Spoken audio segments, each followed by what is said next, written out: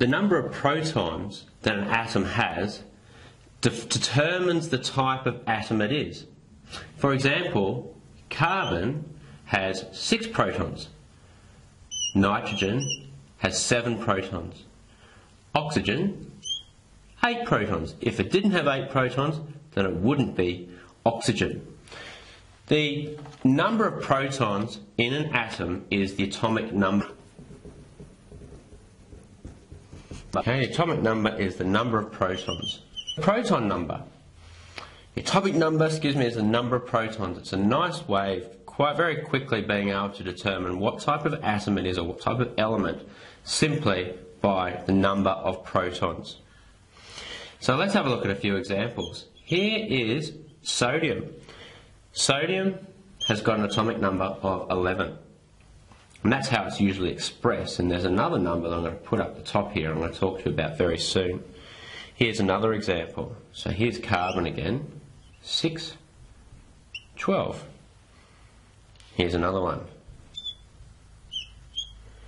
This is iron. And here it's got 26 protons. And it's got a number up here, 56.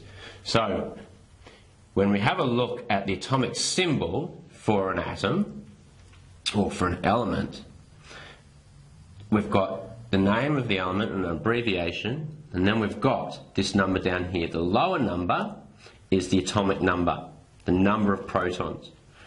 This number up here, well, that is the mass number. And the mass number is defined as the number of protons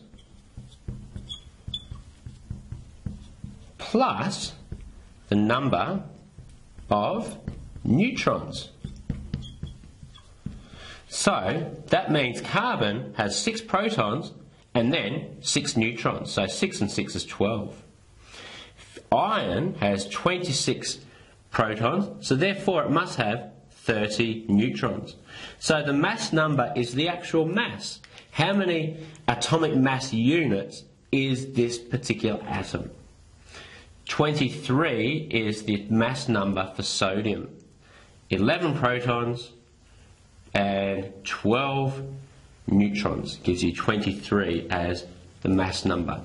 So on the periodic table, you will see your elements expressed in this way with 2 numbers.